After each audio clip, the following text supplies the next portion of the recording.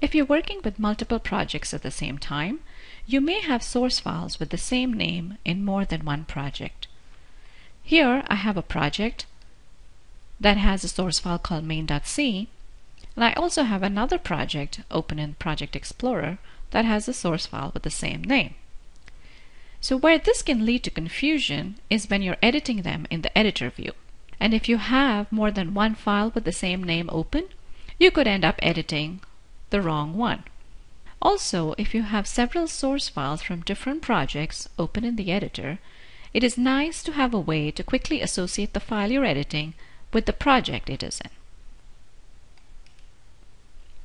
This button in the Project Explorer view, Link with Editor, helps you do that.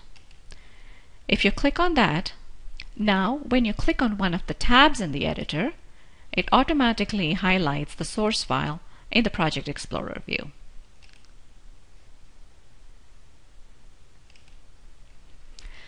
Similarly, you can click on the source file in the Project Explorer view and it will take you to the open file in the editor view.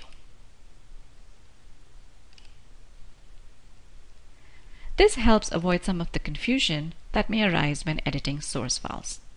Hope this little tip helps you when you're working with multiple projects. Thanks for watching.